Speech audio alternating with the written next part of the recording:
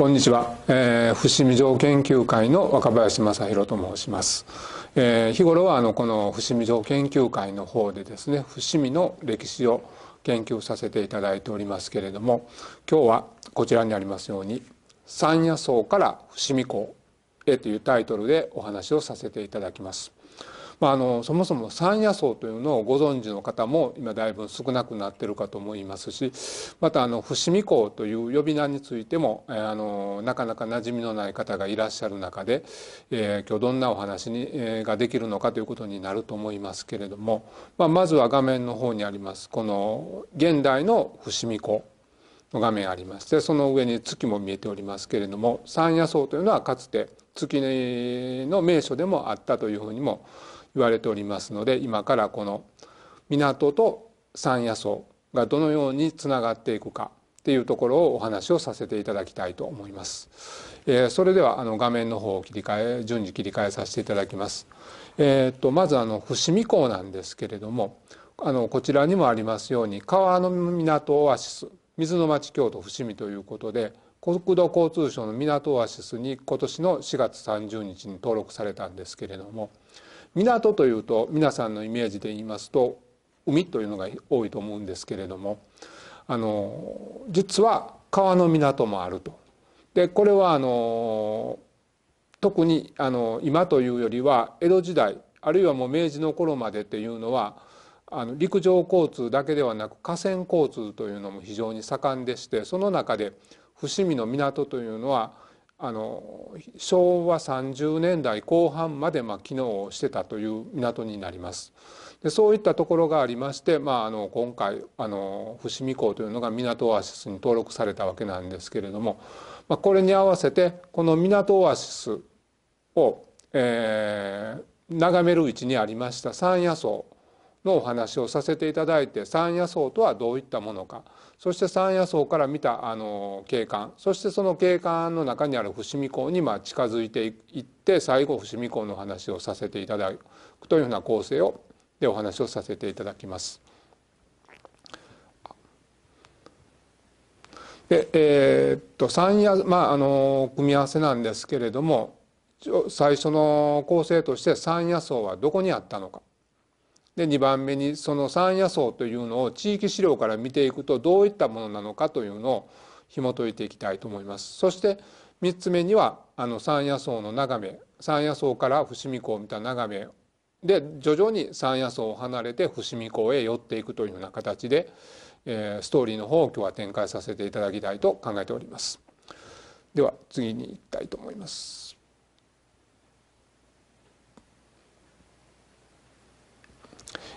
まず三夜荘はどこにっていうことになるんですけれども、もちろん伏見なんです。でないと私が今日ここでお話ししている意味もありませんので、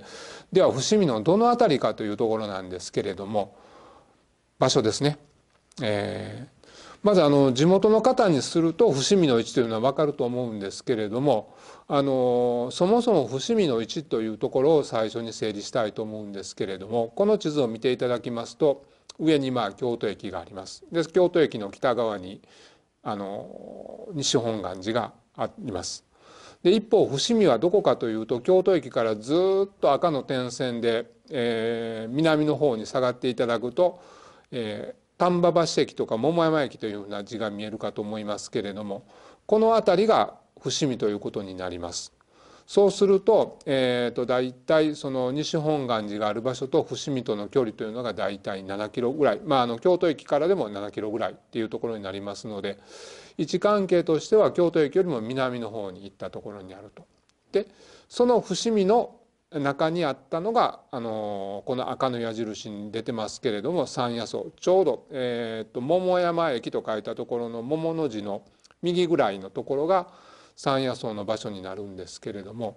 こういった位置関係になります。でなぜ西本願寺かというところになりますけれども、もちろん今日龍谷大学さんの方でお話をさせていただいているというところもありますけれども、より、西本願寺さんと三夜荘というののつながりというのが深いということをこの後お話の中でさせていただきたいと思います。で次ですけれども、明治の京都と伏見ということで、先ほどの地図は現代の地図でした、国土地理院の地図でしたけれども、今度は明治の地図をちょっと組み合わせて出しております。同じく西本願寺の位置と伏見の位置っていうのを書いてますけれども、これを見ていただきますと、市街地というのが京都駅よりも北側に黒くなっている部分、それと先ほども言いましたけど、今回駅名は出てませんけれども、丹波橋桃山駅があるあたりの伏見ということで、実は明治の頃というのは京都と伏見というのは、これ見ていただくと間が農地で分けられているように別の町でした。ですので、この三夜荘というのがちょっとネタバレの話をしますけれども、西本願寺の別荘なんですけれども、その西本願寺の別荘三夜荘というのは京都に作ったというよりは隣の町の伏見、しかもこれ見ていただくと市街地から少し外れてますので、伏見の近接する丘陵に作られたというところになります。ですので現代ですと全て京都市でくくられてしまいますけれども、この三夜荘のお話をさせていただく時代というのは京都と伏見というのは別の町であったというところを少し理解していただきながら話を聞いていただけると幸いです。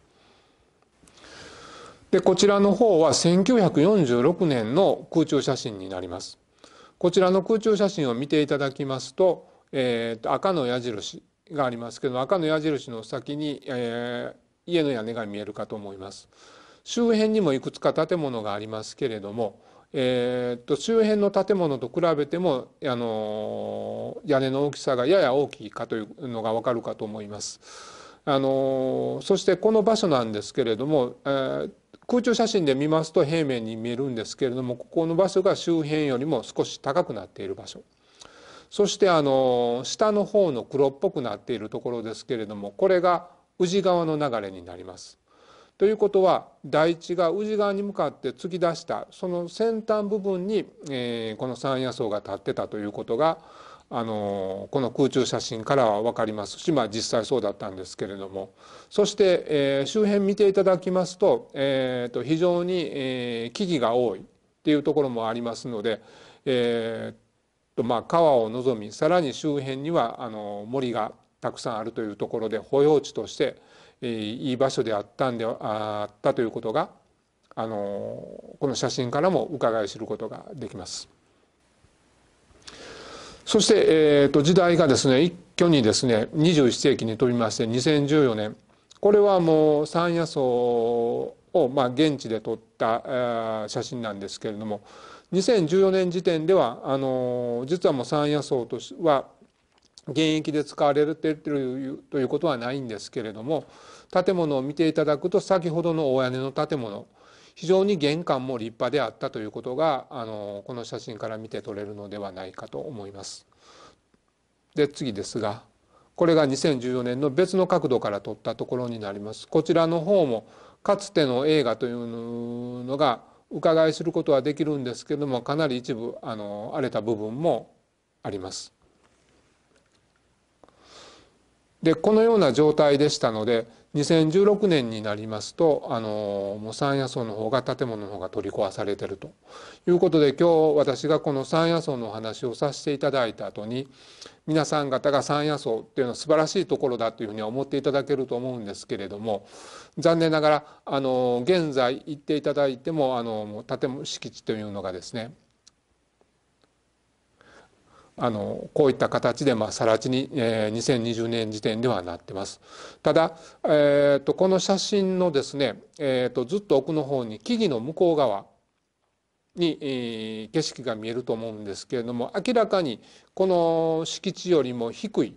敷地が見えてると。ですのでこの敷地の向こう側には素晴らしい眺望があると。これは明治の頃も21世紀の今も変わらないっていうところになりますけれども、現代の三夜荘の状況というのはこういう状況なんですけれども、もう少し、三夜荘が華やかしい頃の三夜荘の方にこれから話をちょっと進めていきたいと思います。でですね、三夜荘の先ほど空中写真を見ながら、地形地名の話をしました、地形の話をしましたけれども、もう少し、地形地名について詳しく、お話をさせていただきたいと思います。またこちら国土地理院の地図の方になりましたけれども、これは現代の地図になりますけれども、そうですね、画面の真ん中上あたりに桃山駅とありますけれども、この桃山駅からですね、少し東の方に行ったところに緑色で、マーカーをしている部分、大きなマーカーしているところがあるかと思います。大光明寺陵の、廟と寺の間ぐらいの下ぐらいのところですけれども、今で言うとこの辺りが三夜荘のあった場所になります。先ほど空中写真で邸宅を見ていただいたところにもなりますけれども、この位置に現代の地図で言うとなります。そしてこちらの方は江戸時代の地図になりますけれども、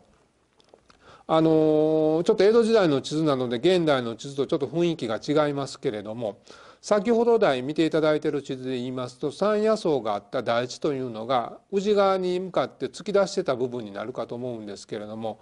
それについてはこの江戸時代の地図でもやはり突き出しています。そして、ここで見ていただく矢印の先なんですけれども、何やら墨で、本田三夜と書いています。実は江戸時代、この三夜荘があった敷地というのはもうこの本田三夜という地名が、定着していた場所になります。それでこの本田三夜なんですけれども、もう一度地形の方で見てみますと、三夜というふうに、本田三夜という場所がちょうどこの矢印の台地の一番先端部分、そしてこの台地の左側に谷がありますけれども、この谷が江戸町という名前で江戸時代は呼ばれてました。この江戸町というのが今日結構いろんな形で話をさせていただきますので、三夜の西側にある谷っていうことで、ちょっと江戸町の名前をずっと覚えておいていただけると、この後の話が分かりよいかと思います。そしてこの江戸町の谷の西側にあります台地が一般に四月と呼ばれている台地になります。四月の伏見城があった場所とか、あるいは月の名所であったとか、そういった形で伝わっている場所になりますけれども、ですので三夜荘の場所というのは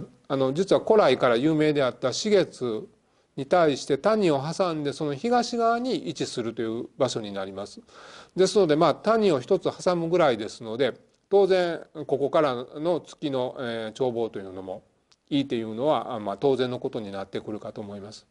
一応この国土地理院の地形を書いた地図のところにちょっと道を足してますけれども、ネズミ色で国道24号とか大手筋というふうに書いてますけれども、大体距離的なところをこの辺り土地勘のある方は見ていただいたらいいのかなと思います。それと一番左下のところに剣先と書いてますけど、この剣先というのは宇治川が本流と下流に分かれる尖った場所になるんですけれども、ここ現代では剣先という言い方はしませんけれども、この剣先についてもこの後またお話をさせていただきますので、ちょっと頭の片隅に置いといていただければと思います。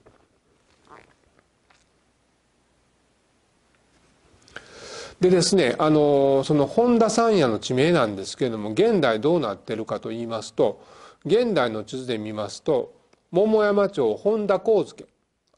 野とありますけれども、これは本田上野と読むんですけれども、この本田上野に、統合されてます。ですので今例えば桃山町本田三夜という地名があるかというと、今残念ながらもう桃山町本田上野に変わってますので、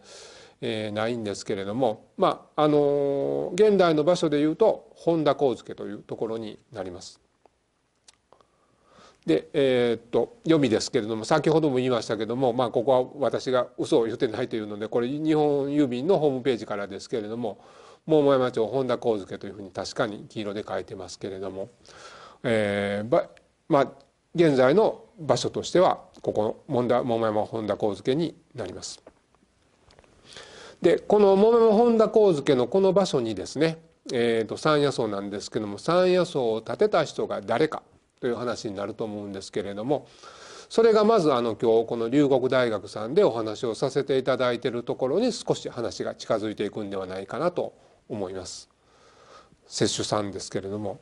大谷光尊さんということで、幕末1850年の生まれで1903年、明治36年にお亡くなりになってるんですけれども、西本願寺の21世発すということで、大谷光尊という名前のほかに明如上人というふうな名前でも知られた方です。で1872年に本願寺の発出を継がれまして、特に光尊さんはその海外布教とかを進められたということでも有名な方です。それとシルクロードの関係で大谷探検隊というのがあると思いますけれども、この大谷探検隊を派遣した大谷光随さんの、お父さんにあたる方でもあります。この大谷光尊さんが縁ありまして、伏見の桃山町本田鉾漬現在のですけれども、その場所に建てられたのがまさに三夜荘ということになります。でその大谷光尊さんが建てられた三夜荘ですけれども、その内装の方を少し見ていただきたいと思うんですけれども、最初の方の画面で現在あるいはその取り壊し前の三夜荘の写真を見ていただきましたけれども、写真の中ではなかなかその三夜荘の映画というものが伝わらないかと思いますので、昭和あるいは大正明治の頃に撮られた写真などを中心にこの後内装の方のお話をさせていただきたいと思います。それではまず内装の方にちょっと入っていただきたいと思いますけれども、こちらの方三夜荘旧書院ということで、明治9年6月商人伏見桃山の地に三夜荘を建てられる。美観の三夜荘の学は木戸光院経、八時の大学は伊藤博文経来荘の節に説に、記号せらるというふうにありますけれども、ですね、八時の方とそれと三時の学がこの写真の中にあるんですけれども、今ちょっとこの紙がかかった状態では分かりにくいかと思いますので、少しこの紙の方をめくってみたいと思います。こちらですけれども、8時と3時お分かりになるでしょうか。右手の方にありますのが8時で、左手の方に三夜荘というふうに書かれた額がかかっているかと思います。それでこの左手の三夜荘が木戸孝允木戸光院で、右手の方が伊藤博文が書いた額ということになります。ですので明治維新の立役者の方々がこういった形で三夜荘に訪れていたということがこの辺りからも十分に分かっていただけるのではないかなと思います。そして三夜荘の療養室ということで、こちらの方の写真もありますけれども、内装としてはこのような形で、そして天井にはシャンデリアというのか、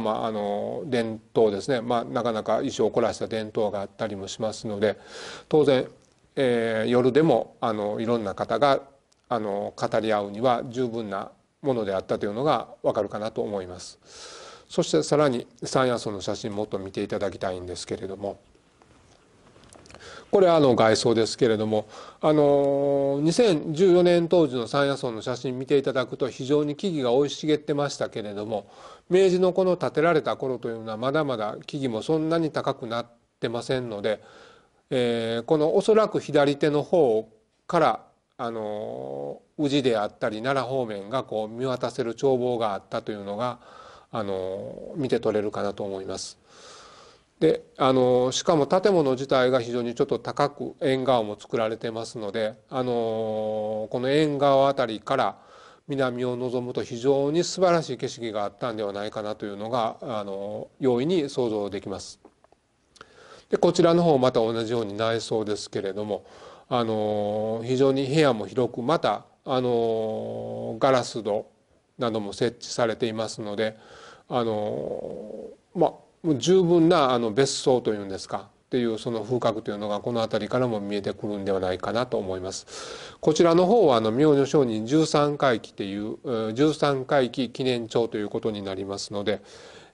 大体そうですね、大正の初期ぐらいの山野草になると思いますので、そういう意味で言うと実はこの頃というのはもう上人13回忌ということですので、こちらの、主というのは高尊から大谷洪水の方に移った時代にはなりますけれども、ただ、高尊洪水と2代にわたってここに非常に華やかな場があったというのが見て取れるかと思います。でこちらの方は明如上人殿の中にあります三夜荘の間取り図ですけれども、8畳の間10畳の間10畳の間というふうな形で書いてますので、いかに広い建物であったかっていうのが分かります。でおそらくここでたくさんの方が集ったんだろうなというのが見えて取れますけれども、ここに集われた方の話についてこの後また進めていきたいと思います。ということで、ただその前にもう少し話を戻しますと、大谷洪水と山野荘ということで、最初建てられたお父さんの大谷高尊の話をさせていただきましたけれども、2代にわたってということになりますので、大谷洪水と山野荘についても少しここでお話をさせていただきたいと思います。でこちらについてはですね、龍谷ミュージアムの和田秀俊先生が展覧会二楽荘と大谷探検隊という展覧会をされたんですけれども、その際二楽荘というのはこれは阪神間にあった別荘なんですけれども、それの導入部分では山野荘についてもご紹介をいただいてまして、こういった形で先生の方の展覧会図録の中には、京都市伏見区桃山町に残る山野荘は西本願寺第21世明如宗主大谷高尊の静養所と来賓の接待所として明治9年に落成したというようなことが書かれています。でこの別荘を山野と命名したのは木戸光院であった。先ほど学もありましたけれども、学にも山野荘とありましたけれども、でそれは天の月、淀川の月、杯の月を一時に眺むるによりて名付けしなりというふうにあります。最初の冒頭の画面で月の画面見ていただきましたけれども、まさに月の名所であったということがここでも触れられています。そして明如宗主が宣言の後は第22世京如宗主大谷洪水によって須磨月見山別邸や神戸に楽荘とともに西本願寺に、ここが一番ポイントなんですけれども、一番近い保養地として利用された。先ほど見ていただきましたけれども、西本願寺から 7.2 キロの距離にあるということで、現代の感覚でもう京都市になってしまっていると、同じ京都市の中で保養地もなかろうというふうに思われるかもしれませんけれども、明治の地図を見ていただいたように京都と伏見は別の町であると。しかもその伏見の市街地に隣接する丘陵地、山林とかがあるその丘陵地の上に建てられたということで、十分に保養地になり得たというのは、先ほどの地図を思い出していただけるとお分かりいただけるんではないかなと思います。でさらに大谷洪水の西本願寺館長辞任後も、この山野荘は学生育成や研究の活動拠点として機能したと。やっぱここも一つポイントになるのかなと思います。学生育成や研究の活動拠点、まさに今日お話をさせていただいている龍谷大学さん、まさに学生育成の拠点になるかなと思いますので、そういった意味でも山野荘と伏見、あるいは龍谷大学さんとのつながりというのはここからも読み取れるかと思います。それでは山野荘を訪れた人々ということで、一旦息子さんの洪水さんに時代が進みましたけれども、もう一度明の上人大谷高尊の時代に戻りたいと思います。とにかくね、そうそうたる方々がこちらの方には訪問されています。まず明治9年に山野荘が出来上がりますけれども、その翌年には山野荘への行啓ということで、栄商皇太后と昭憲皇太后、もちろん昭憲皇太后はこの時は皇后ですけれども、栄商皇太后というのは孝明天皇の皇后さん、そして昭憲皇太后というのは明治天皇の皇后ということで、お二人の歴代の皇后がこの明治10年2月13日に三夜荘に訪れられていると。写真の方はちょっと、栄商皇太后と昭憲皇太后のそれぞれの御陵の写真になりますけれども、このお二人がお見えになっているということで、現在でもその皇室関係の方が訪れられるというのはもう相当な出来事なんですけれども、明治のこの頃に訪れられたということでいうと、今以上に、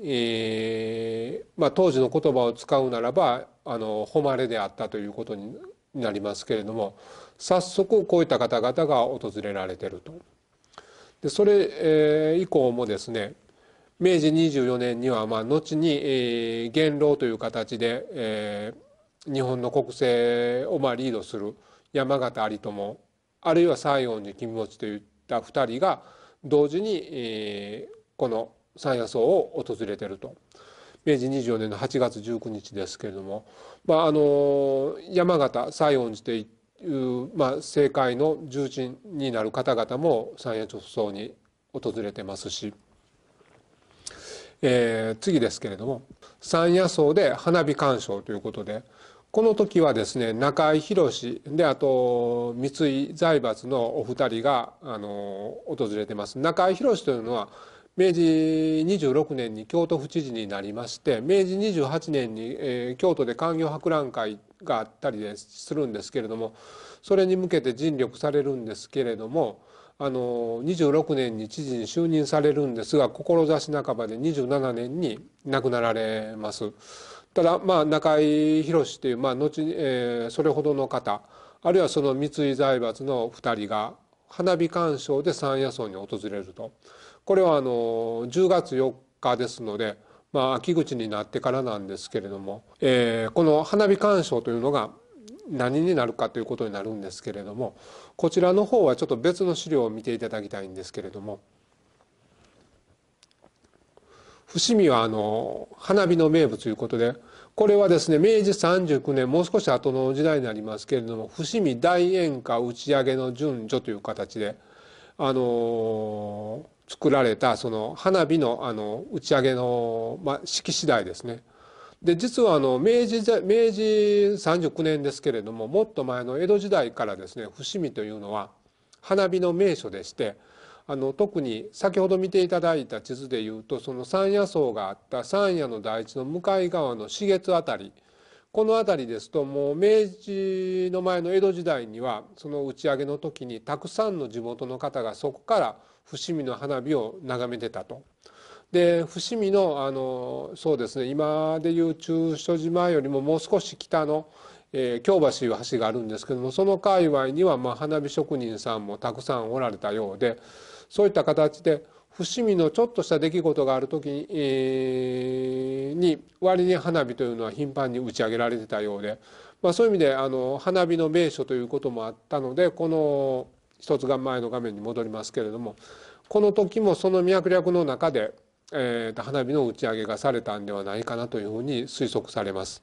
ですので、何かもちろん特別な場ではあったんでしょうけれども、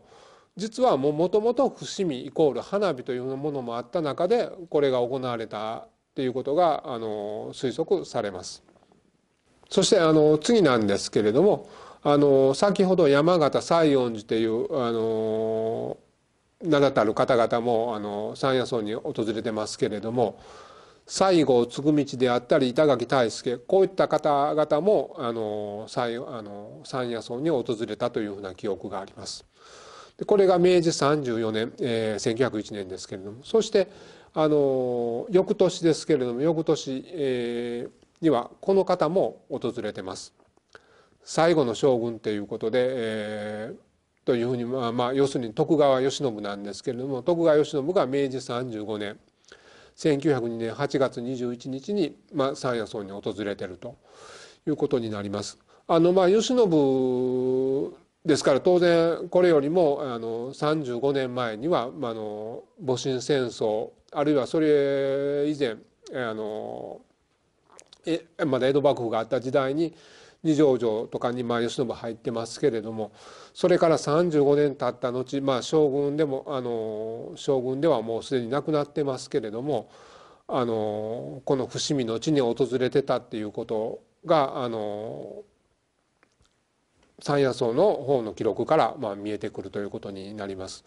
ですのでここまでですね、永正皇太后、昭憲皇太后、あるいは西園寺君持、山形有朋で板垣退助、西郷嗣道、そして徳川慶喜といった方々が三夜荘に訪れてると。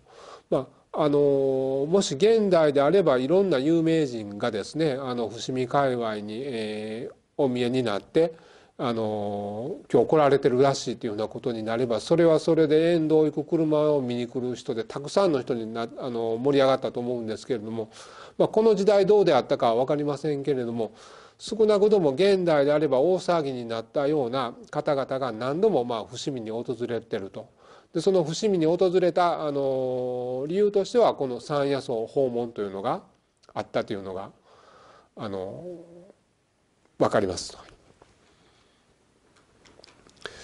で次にですね、今三夜荘にどんな方々が来られたかというお話をさせていただきましたけれども、今度はその地元の人々が地元の資料から見る三夜荘というのがどういったものかということをお話しさせていただければと思います。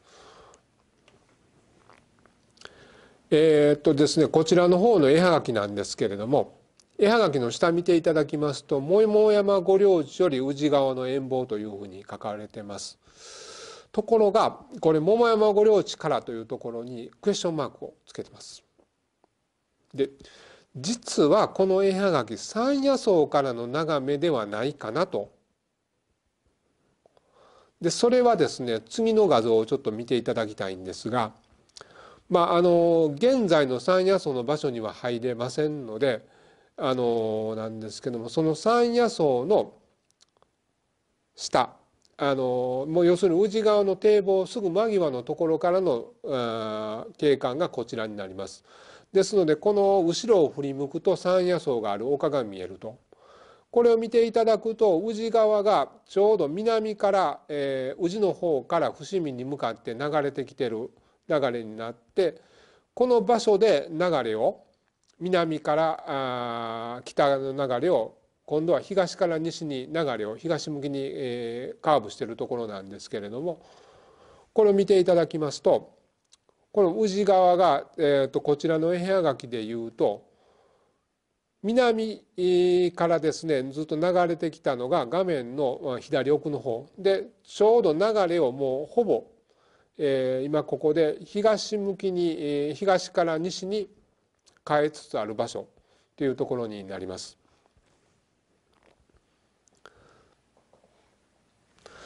でこれが今の場所になりますけれども、絵はがきよりも少しだけ流れがこの流れからいうと東側にこの場所になるんですけれども、現代のこの場所でいうとその桃山御領地という場所はどこになるかといいますと、この背にしている場所よりもさらに東側になります。皆さんの画面でいうと三夜荘の3とかですね、絵はがきの絵が見えてる側、こちらの側が御領地の場所になります。それもここの画面に映ってる場所よりももっと画面の外側になっていきますので、そうしますとこちらの画面と比べると少し矛盾すると。まだその御領地とはこれ反対側の方から眺めてますので、しかもこれ前のこの柵がありますけども、これはひょっとすると三夜荘に設けられてた柵ではないかなということも言うてもいいのではないかなと思います。ですので、こちらの絵はがき桃山御領地より宇治川の遠望とはありますけれども、おそらく三夜荘から南を眺めた時の景色がこんな感じであったんじゃないかなというのがこの絵はがきから想像していただければと思います。そして現代になってます。現代ちょっと視点は低いですけれども。で次の画像になりますけれども、こちらの方は明治の住宅地図というていいのか、それぞれのお家が表示された地図になります。一般の方のところはちょっと黒で消してますけれども、右手見ていただきますと、家族大谷高村、家族というのは要するに貴族制度ですけれども、中の大谷高村さんもそこに、入っておられたので、家族大谷高村。そしてこれは抱き家というふうに書いてます。要するに別荘のことですけれども、別荘、今でいう別荘というか、セカンドハウスっていうふうに訳した方がいいのかもしれませんけれども、そういった形になりますので、まさに抱き家別荘ということは、ここがまさに三夜荘の場所っていうふうになります。そして、その黒塗りしたそれぞれの家が建て込んでる間のところに、茶色で道がありますけれども、この場所がちょうど江戸町の真ん中を通る道、先ほど谷底が江戸町ですよと言いましたけれども、まさにこの道が通っている場所が江戸町というふうになります。それとずっと左の方に行って月経院というのが出てきますけれども、これもこの後ちょっと三夜荘を離れて伏見港に向かっていく中で一つキーになるお寺ですので、そのお寺の方の名前もちょっとここで出してます。それと今ですとこの江戸町が突き当たった場所に外環状線という幹線道路が通ってるんですけれども、この頃はそんなに今ほどの道幅ではなく、で、道をちょっと首を横にして見ていただくと下道っていうふうに書いてます。あえて下田道になってますけども、昔の振り仮名の振り方というのは結構ええ加減なところがありますので、これで下道と。これはどういうことかというと、三夜荘の一応の地図を思い出していただくと、三夜荘の前に宇治川が広がってまして、背中が台地になってるんですけれども、その前の道というのがちょうど標高的に言うと川に近いので下の方にある道と。で一方で三夜荘の後ろ側にある道、これが標高が高いので上の道というふうな言い方をしてた中での道になりますので、この下道というのが今の外環状線にかなり近い道というふうに見ていただいたらいいのかと思います。で外環状線のところからこの江戸町の交差点を入っていくという位置関係になるかなと思います。でこれはもう一つ別の地図ですけれども、こちらは堀内村遠隔市というところにありますけれども、この地図だけ見てるとどこにあるんだというふうに思われるかなと思うんですけれども、見ていただくとなんか福島とか三河とか毛利とかそういった大名の名前ありますけども、これは決して昔ではなくて今現在まで続く地名として昔の大名屋敷のにちなむ名前というのが残っています。で、その一連の中でいうとずっとですね、真ん中下あたりのところに本田上野ではないですよ、本田幸助というのがあって、その本田幸助の下のところに三夜荘というのが小さく見えます。ただこのままではちょっと小さくて見えないということになると思いますので、ちょっと拡大してみましょう。こんな感じですね。本田幸助の字もしっかり読めると思いますし、近くに板倉周防とか伊賀とか読めると思うんですけども、その先にやはりここの地図にも三夜荘というふうに書かれています。で他は、龍源寺とか月経院とか法円寺、須光院寮とかいう形でお寺とか天皇陵の名前が書かれてますけれども、それと並んで一別荘ではあるんですけれども、三夜荘というふうな名前が出るほどの位置づけであったということが分かると思います。で下の方に黒の線のところに赤字で薄く宇治川本流って書いてますけども、やはりこれも先ほど来見ていただいている構図ですね。三夜荘があって南に宇治川が流れてると。で次ですけれども、で先ほど言ってた江戸町ですけども、これが今は外環状線ですけれども、昔下道っていうような場所のところになります。今この江戸町の名前っていうのはこの交差点の名前、信号の上に江戸町って書いてますけども、ここだけに残ってますけれども、江戸時代はこの道沿いに江戸町1丁目2丁目というふうな言い方で両側を含めていうふうに言ってたんですけれども、今は右側というのか、そのそうですね、蔵がない側の方が本田上野で、この蔵がある側が大長路というような形で道を挟んで町名が分かれてますけれども、昔はこの道を江戸町と呼んだと。そしてこの道の両側が実はそれぞれが高台になってまして、蔵のある側が重津で、反対側が本田上野、要するに三夜ですね、三夜の高台になってた場所になります。でその江戸町の中央の道からずっと進んでいくと、三夜荘の方に上がっていく道が今もありまして、ここにちょっと矢印書いてますけれども、この坂道をずっと上がっていって、このあと、進路右手に曲がると、三夜荘に到達できるというふうな場所になります。今竹やぶとかありますけれども、当時はもう少し竹の高さも低かったりなかったりいうことで、眺めがかなり良かったんではないかなと思います。でこの三夜荘の方を今度、川、先ほど来ずっと出てます宇治川ですけども、宇治川の方から眺めてみるとどんな感じになるのかなというところがありますので、これ見ていただきますと、絵はがきのね解説のところ見ていただくと、桃山御領地より三夜荘を望むというふうに書いてますけれども、この桃山御領地西南にありっていうことで、さっき桃山御領地と三夜荘の関係でいうと、桃山御領の方が東で三夜荘が西というふうに言ってましたけども、まさにこの絵はがき嘘は言うてないです。桃山御領地西南にありと。で前面に淀川を控え、風光明媚の地なるをもって知らると。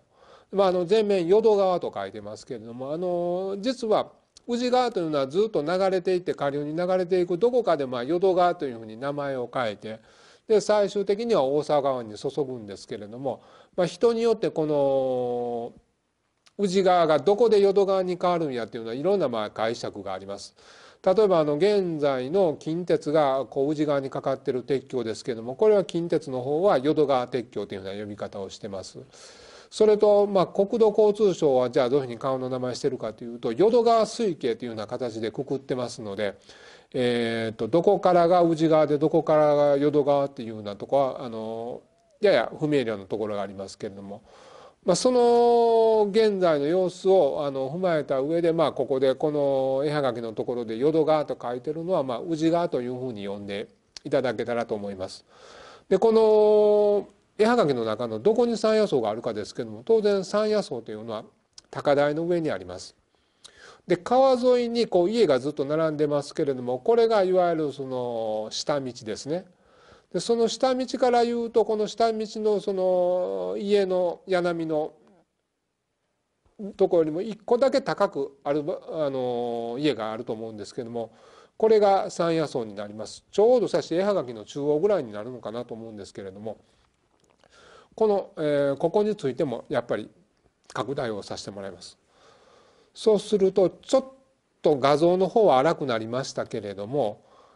丘の上に一つだけポツンとある建物、これが三夜荘になります。でこれ川の側からこういうふうに三夜荘が見えてるということは、当然三夜荘の側からは前にいろんな障害なく南が見えてたということになりますので、現在の写真でねたくさん木が生い茂ってたので何も見えないじゃないかというふうに現代はなりますけれども、当時はこういった形で建物からドーンと前に景色が見れたというのがわかるかと思います。もう一つですね、川の方からの写真をいきたいと思うんですけれども、川から眺める三夜荘ということで 2番目になりますけども、これはなんかボートに乗ってますよねという話になると思うんですけれども、後ろですね見ていただくと電車の架線柱が見えます。これは下道と言われた道のと宇治川の間に京阪電車が京阪の宇治線を建設して、この宇治線の架線柱が見えてると。でこの架線柱の奥ですね、架線柱真ん中に架線柱が一つありますけども、その真ん中の架線柱と川っていうふうに書いてる側の方に、の河川柱の間にやっぱり丘の上に建物が見えるかと思うんですけれども、拡大するとこれですね、これがやはり三夜荘の建物になります。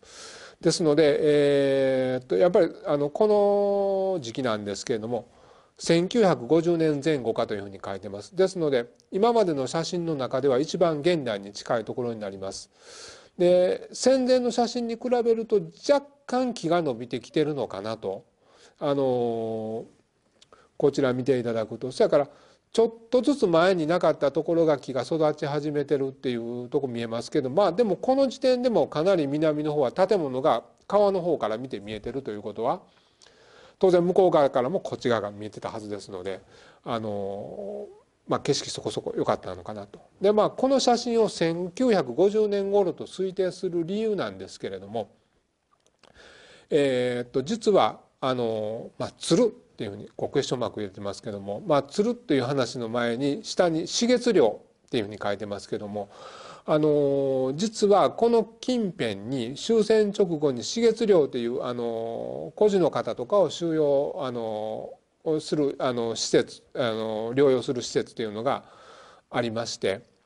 その関係じゃないかなと。でそこにいてた人たちかなというふうにボートの乗ってる人がなんですけども、でそれをなぜそう思うかというところなんですけれども、ここにその鶴クエスチョンマークと書いてますけども、赤のところでボートに鶴っていうふうに書いてます。でこの鶴というのが何なのかなんですけれども、今も中所島の駅前に南鶴さんというこの看板かかってますけれども、昔こちらの方に旅館があったんですけれども、この南鶴さんと、のれん分けされた旅館としてあったのが、こちらにあります桃山温泉月見館、観月橋畔というふうに書いてますけども、こういう月見館という旅館がありまして、こちらの方も南さんの経営ということになるんですけれども、桃山温泉月見館ということで、この、月見館ここが四月陵になってたんですけれども、ということはひょっとするとその四月陵にいた子どもたち青年たちが船遊びする時に南鶴さんの船を借りて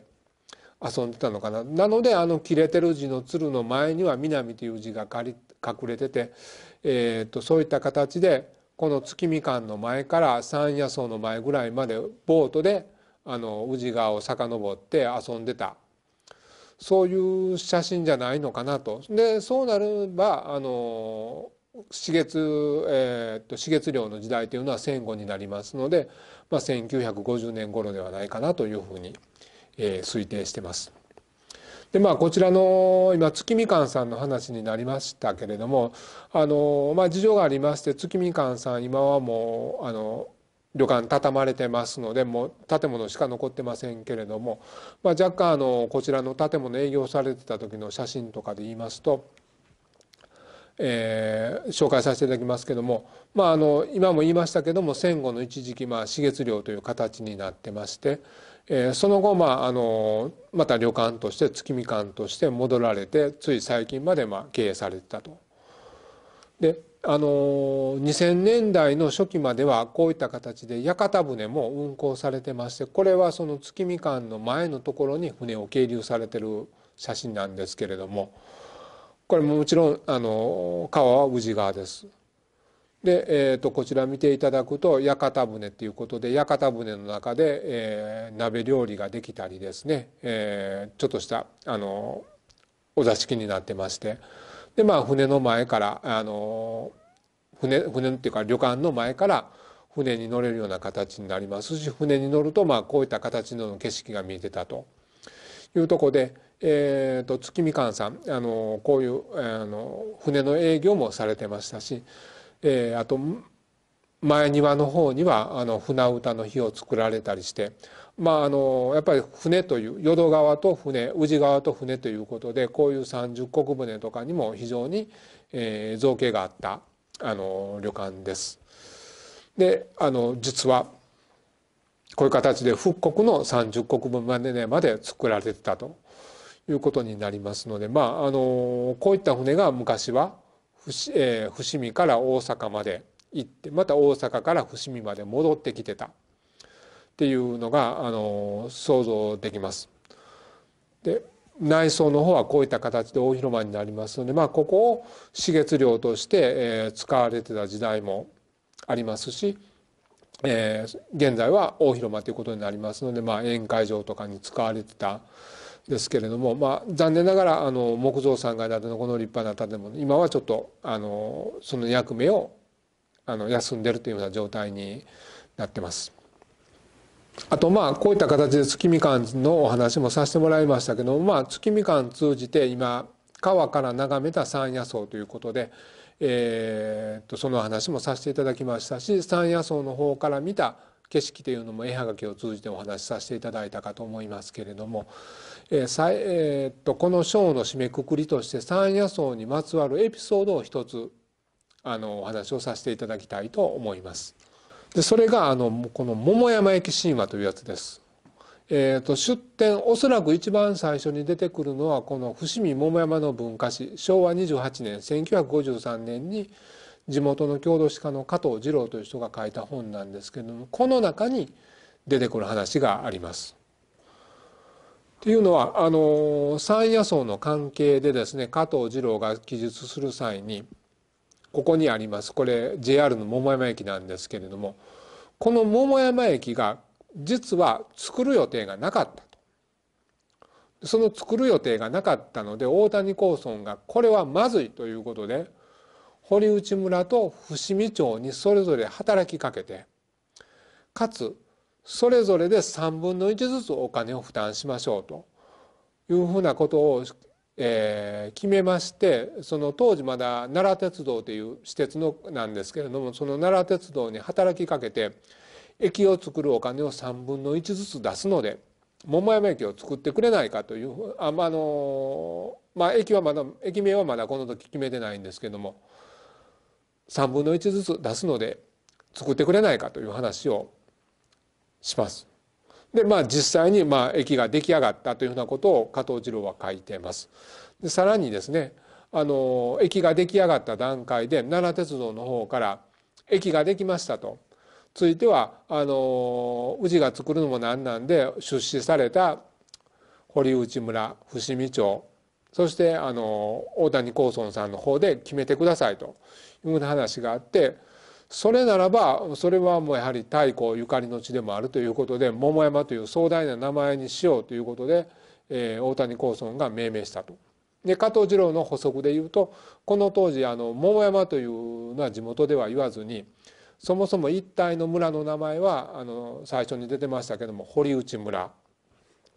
で、山の名前も桃山というよりも城山というふうな名前が一般的やったと。その中で大谷興村が華やかな名前ということで桃山という名前を命名したっていうふうなことを、書かれてます。ところがですね、この話の中で一つ一つ探っていきますと、1895年11月3日に暫定の終点として桃山駅が開業しているということは、中間駅であれば作る作らへんの話は出てくると思うんですけれども、最初からこれ終点として開業していることはもう計画されてたんではないのかなと。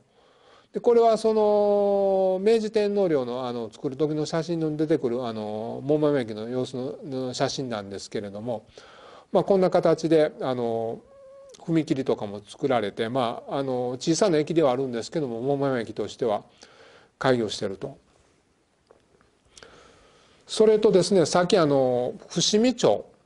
堀内村、大谷興村ということで3社が3分の1ずつ出して駅を作ろうと。で駅自体はこれは堀内村の中になります。で大谷興村はここの駅を使うと三夜荘に非常に近いということで、村の中に駅を作ってもらう堀内村、今でいう桃山学区内に相当するんですけども、堀内村はその堀内村と大谷興村さんについてはメリットあると思うんですけども、伏見町に関しては町からだいぶ離れた場所になります。この地図でいうとで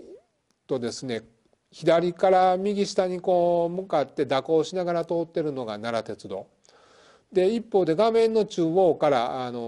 下に向かって、縦に通ってる線が京阪電車になるんですけども、この京阪電車の線路よりもだいたい西側が伏見町になります。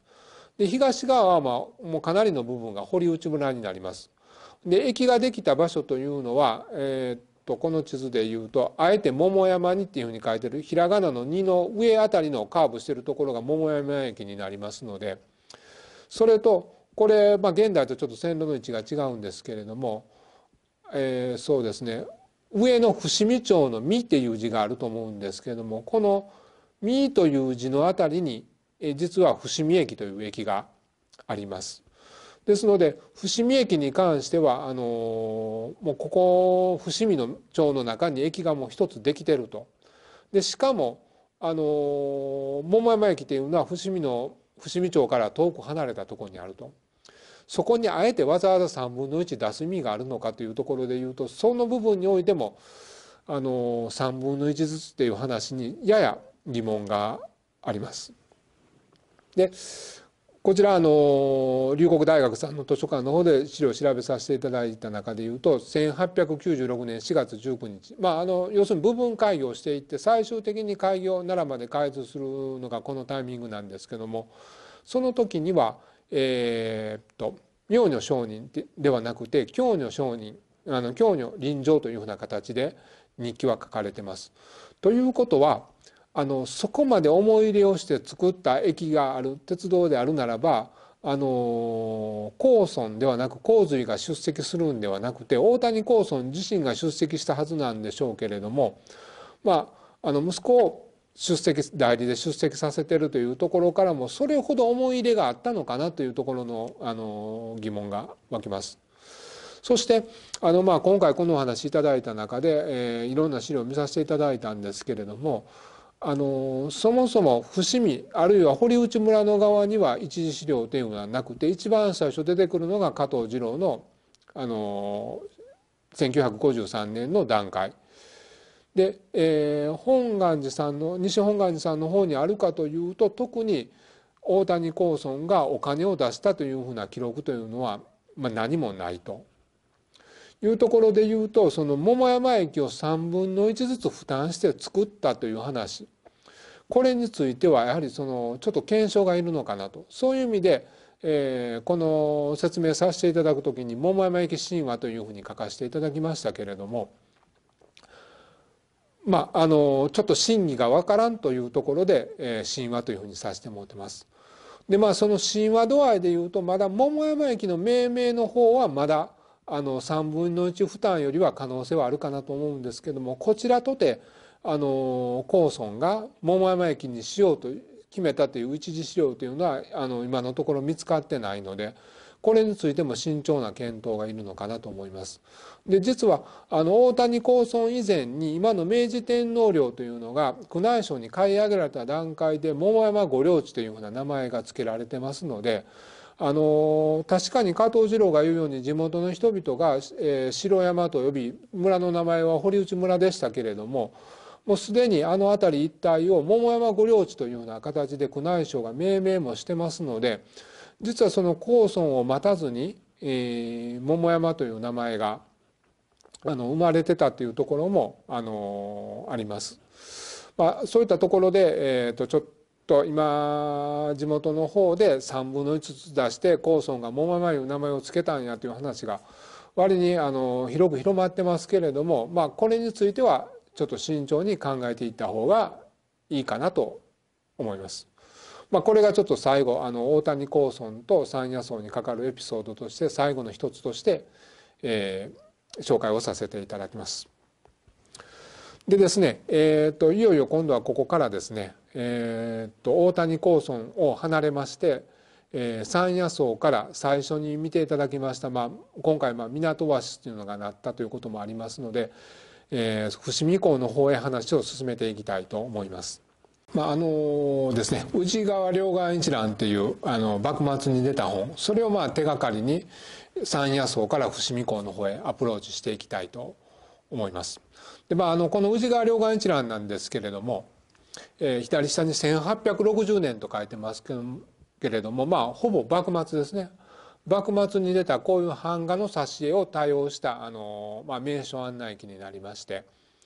右上のところに例えば紹介している場所として豊後橋、向島、小倉堤、小倉へっていうふうに書いてますけれども、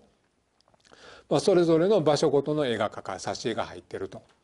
で特に今ここを見ていただいているのがまさにこれが今日三夜荘から伏見港へ進んでいく上で、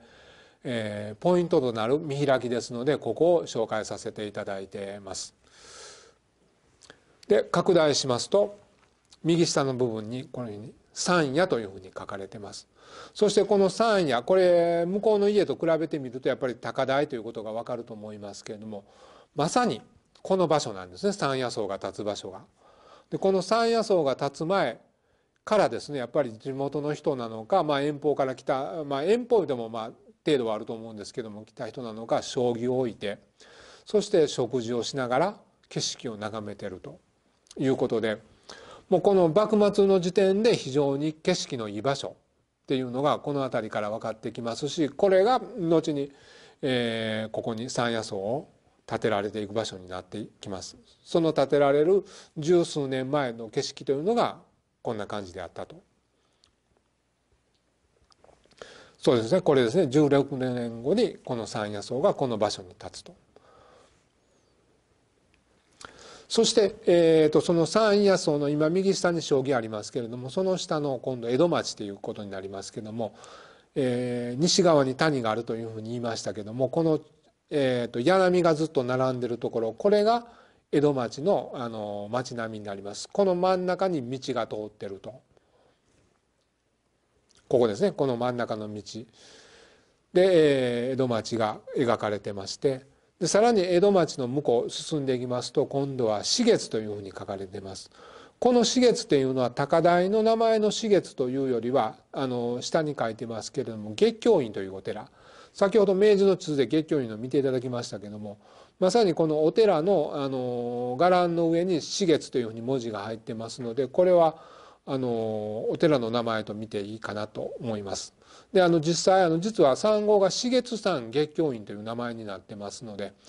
そこでも十分に、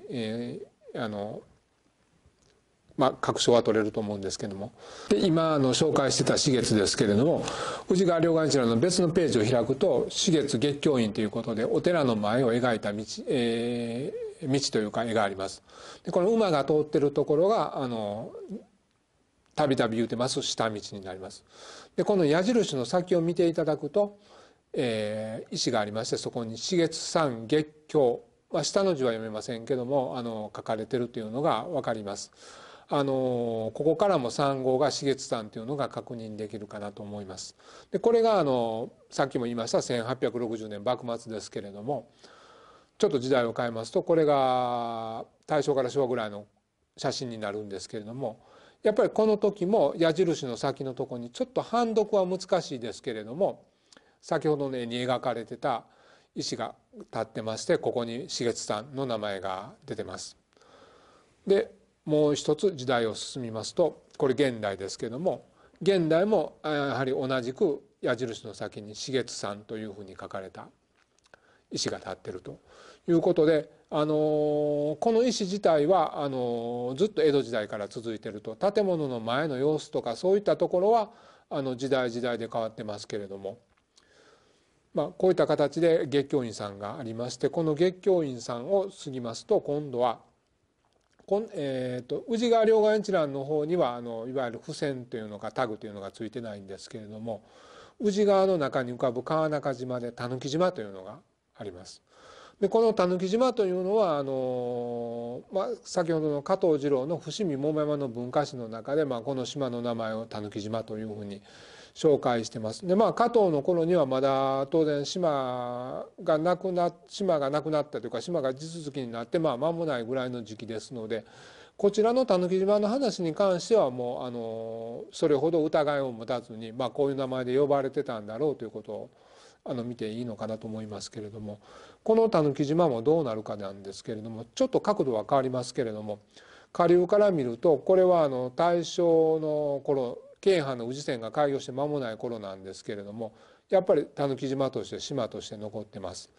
で川の両側に、両側というか宇治川と水路にこう隔てられてるんですけども、この場所が現在どうなってるかといいますと、水路跡がありまして、先ほどご紹介した月みかんさんの建物がちょうどこの狸島の上に立ってると。でかつ今はもうこの水路がなくなってますので、この水路あたり、も地続きになって関月橋の駅の裏側になっているというような場所になります。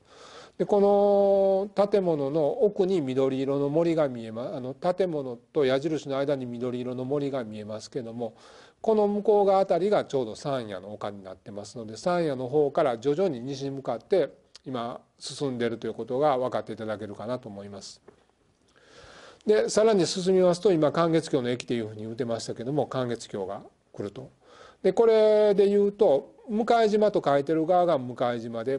伏見と書いてる側が伏見ということで、その両方にかかっている橋になってきます。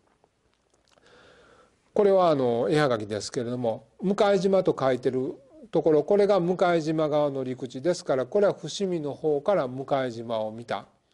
眺めになってます。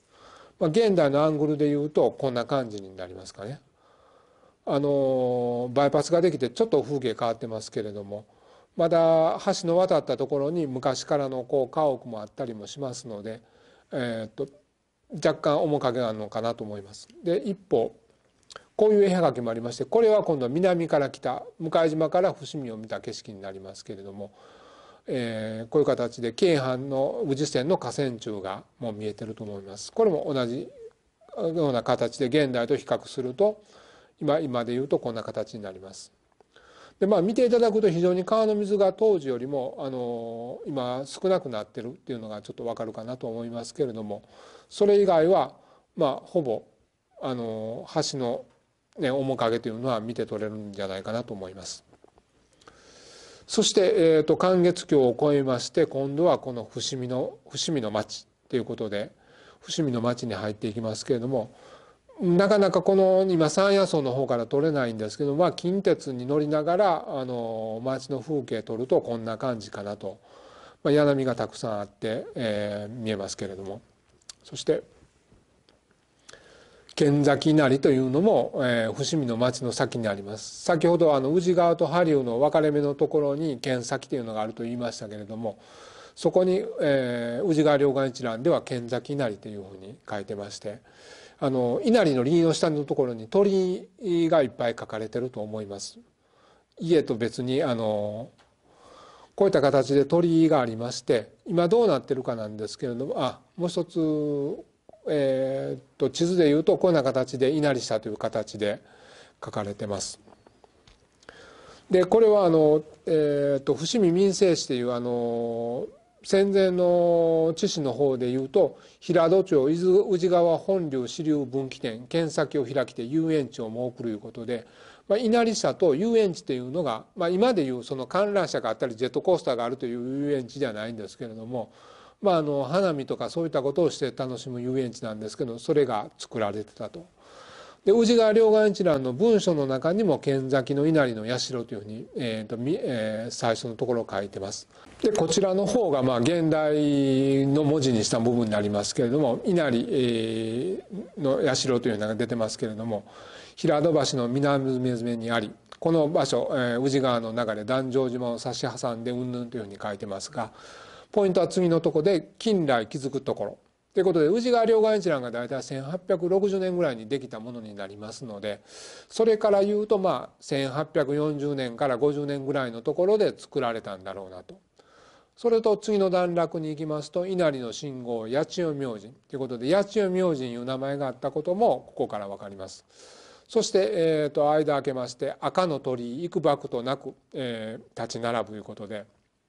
伏見稲荷ほどではないんでしょうけれども、鳥居のトンネルもあった。でさらには社頭に数株の桜ありで、八重の花盛りにはことさら美観なりいうことで花の名所であったというところも分かりますので、非常に、遊園地、当時の遊園地というところに、十分なり得たんだろうなというのがこの文書からも分かります。でこの場所が今どうなってるかなんですけども、実はこの場所おそらく鳥羽伏見の戦いで焼けたんだろうなと。で大正になって、この神社再建されるんですけれども、八千代大明神の場所、平戸橋の南いうことで鳥居がありますので、確かにお稲荷さん分かるかなと思うんですけれども、これは最近改築されたんですけども、改築前の写真なんですけども、鳥居がありまして、ちょっと近づいてみると確かに八千代大明神の名前であるので、この宇治川両岸一覧になる出てくる八千代大明神、一旦鳥羽伏見の戦いで中断はありましたけれども、復活してると。たださすがに桜の木まではちょっと復活してないので、祠だけではありますけれども今もあります。そしてこの八千代大明神を過ぎると、もういよいよその宇治川下流に沿って伏見港へ入っていくということで、なります。でこれが現在の伏見京橋というところになります。奥に見えてる橋が蓬莱橋になりますけれども、これが最近の写真です。で少し前の時代に行きますとこんな感じですね。まだ船がたくさん川に浮かんでたと。でポイントとして見ていただきたいのは、この現代と今を見比べてもらうと川幅そんな変わらへんのですけども、実はこの蓬莱橋よく見ていただきますと、橋の方に埋め立て地のように直角に護岸が作られているんですけれども、橋自体はその埋め立て地の中にもまだ橋脚と橋がかかってます。これは何を言うかというと、この橋がかかった時にはまだ埋め立てができてなかったと。その後に埋め立てができたのでこういう景観になってるんですけども、そう考えるとこの実は埋め立て部分も昔は川であったと。で今現在川幅これぐらいですけれども、昔はもっと川幅が広かったというのがこの埋め立ての写真から見て取れます。でさらに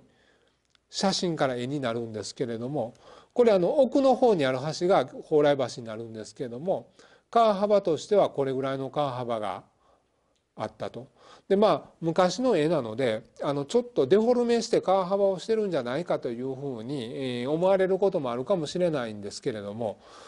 いやいやそうではなくて、やっぱり昔の川幅はやっぱこれぐらいあったと。それはさっきの埋め立ての写真がもう物語っていると思います。そしてこの伏見の町の中心でもあったのがこの伏見の京橋になるんですけれども、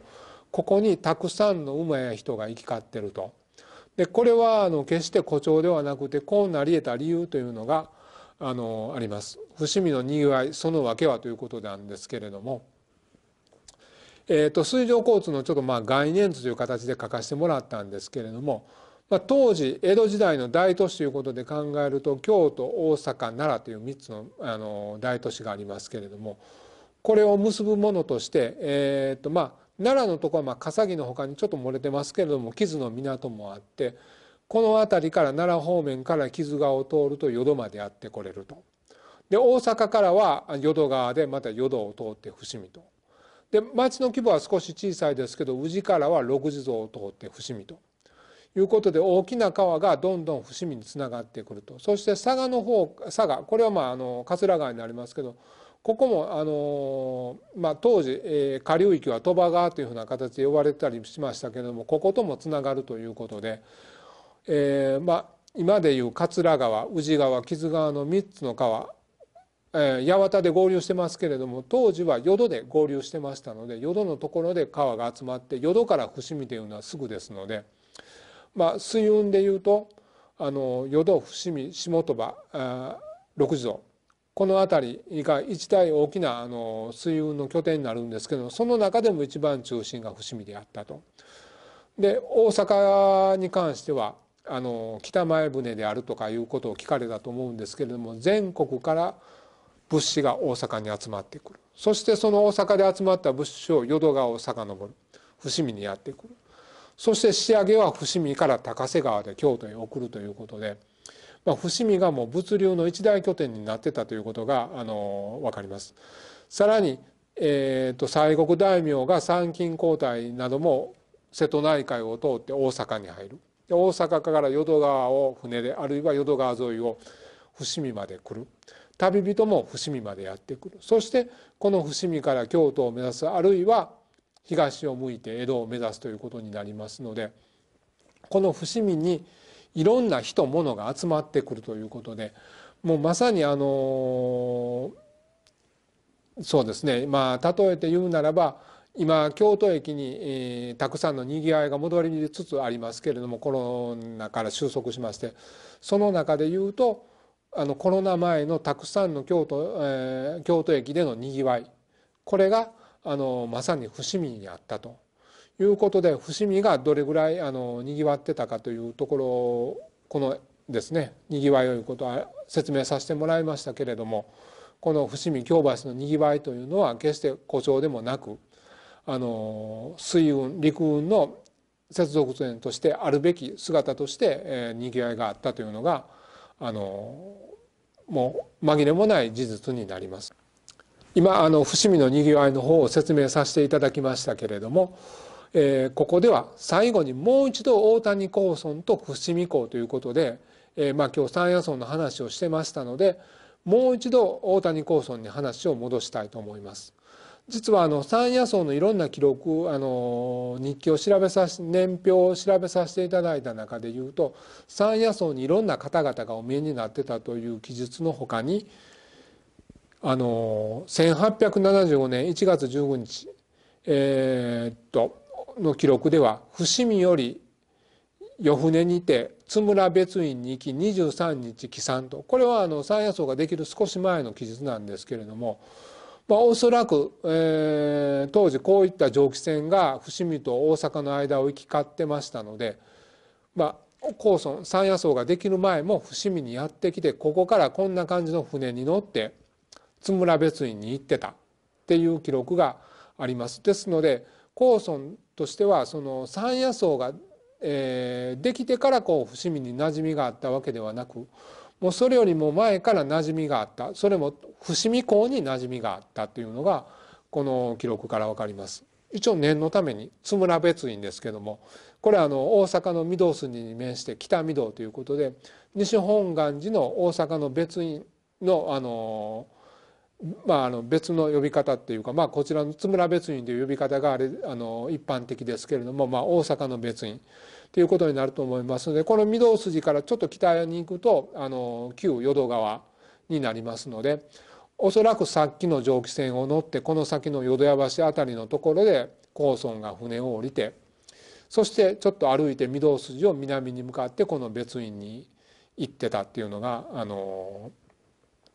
先ほどの記述のところになるかなと思います。そして現代ですけども、今高村と、伏見港というつながり話させていただきましたけれども、最初の三夜荘のところでやはりその学生の研究とかに三夜荘というのが勉学の場として使われてたということで、西本願寺と伏見というのが勉学を通じてつながってたと思うんですけれども、そして現代ということになると、やはりこの伏見区の地に龍谷大学さんがあって、で、伏見がその学びの場になっているというところでいうと、さすがに三夜荘の規模に大学作るというのは難しいかと思うんですけども、場所を少し深くその地に変えてこういった形でつながっているというところでいうと、高村が津村別院に行くときに、伏見港を使い、さらにその後に伏見の地に三夜荘を作って、いろんな方を招き、勉学の場としてたというところから言うと、その、流れというのは今龍谷大学さんの深草キャンパスという形で